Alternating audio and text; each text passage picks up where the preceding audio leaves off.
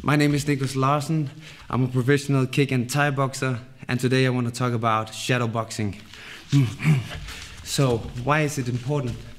It's important because this is how you work all the tools that you train in the gym, and you learn why and how you can use it in a real fight.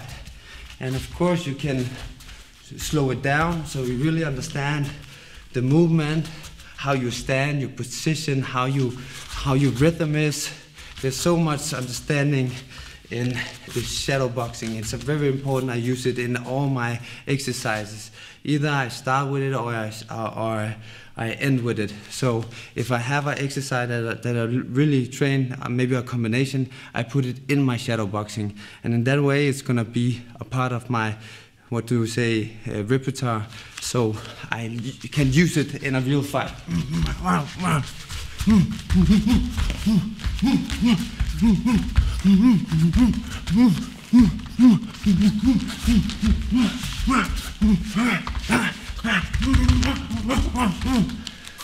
So, use your shadow boxing in your training. You can also do it back home, where you are. Think about what you do and be open for new learning. Enjoy.